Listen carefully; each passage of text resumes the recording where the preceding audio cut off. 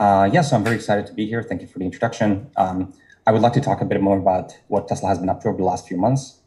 So first to start, I guess we are here at the CVPR workshop on autonomous driving. So I think I'm preaching to the choir a little bit, but I'd like to start with some slides on like why we're doing all of this. And I think, unfortunately, we're kind of like in a bad shape when it comes to transportation in society.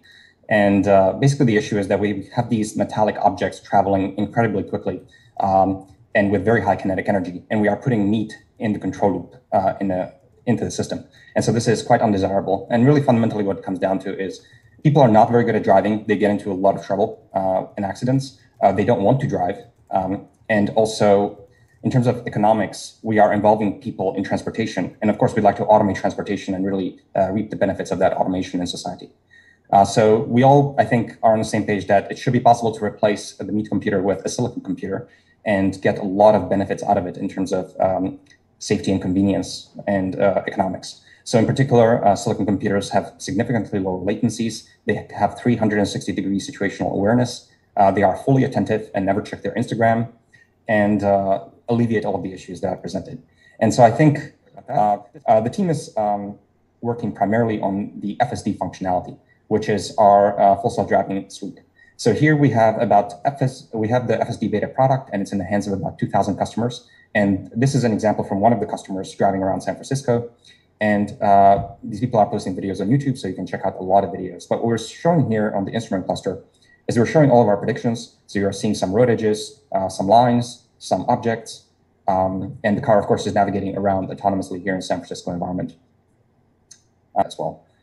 So this drive ends up being a fairly long drive, and it's zero interventions in this case. Now, one thing I like to point out always whenever I show the video of Tesla driving around autonomously in these city environments is you've seen this before, and you've seen it for a decade or more. So here's a Waymo taking a left at an intersection.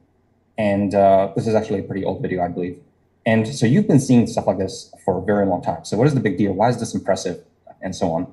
And I think the important thing to realize, and that I like to always stress, is that even though these two scenarios look the same, so there's a car taking a left at an intersection, under the hood, and in terms of the scalability of the system, things are incredibly different. So in particular, a lot of the competing approaches in the industry take this LIDAR plus HD map approach. And so the idea is that you take an expensive sensor, a LIDAR, on the top of the car, and it basically gives you range finding around the vehicle in 360 and gives you a point cloud. And what you have to do is you have to pre-map the environment with the LiDAR sensor. And you have to create a high-definition map. And then you have to insert all of the lanes and how they connect and all the traffic lights and where they are. And you basically have to create a high-definition map. And then at test time, you are simply localizing to that map to drive around. And so the approach we take is vision-based, primarily. So everything that happens for the first time there in the car based on the videos from the 8 cameras that surround the car. And so we come to an intersection for the very first time, and we have to figure out where are the lanes, how do they connect, where are the traffic lights, which ones are relevant, what traffic lights control what lanes. Everything is happening at that time on that car, and we don't have too much high definition sort of information at all.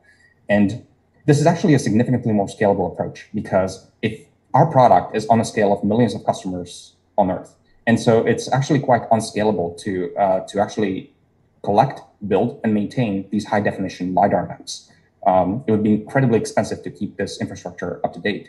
And so we take the vision-based approach, which of course is much more difficult because you actually have to get neural networks that function incredibly well based on the videos. But once you actually get that to work, it's a general vision system and can in principle be deployed anywhere on Earth. So that's really the problem that we are solving. Now, in terms of the cartoon diagram of a typical sensing suite of an autonomous vehicle, these are kind of like the typical sensors you would see. And as I mentioned, we do not use high definition maps and we do not use LiDAR. We only use video cameras. And in fact, the vision system that we have been building over the last few years has been getting so incredibly good that it's kind of leaving a lot of the other sensors in the dust. And so actually, the cameras are doing most of the heavy lifting in terms of the perception that you've seen in the car. And actually, it's gotten to the point that we are able to start removing some of the other sensors because they are just becoming these crutches that you start to not really need at all. So actually, 3 weeks ago, we started to ship cars that have no radar at all. So we deleted the radar, and we are driving on vision alone in these cars. And the reason we are doing this, I think, is well expressed by Elon in his tweet. He's saying, when radar and vision disagree, which one do you believe? vision has much more precision, so better to double down on vision than do sensor fusion. And what he's referring to is basically like vision is getting to the point where the sensor is like 100x better than, say, radar. Then if you have a sensor that is dominating the other sensor and so much better, then the other sensor is actually starting to like really contribute, it's actually holding you back, and it's really starting to contribute noise to the former system. And so we are really doubling down on the vision-only approach. And actually in this talk, what I would like to primarily talk about is how we have achieved vision-only control without radar and how we have released this quite successfully so far to the fleet.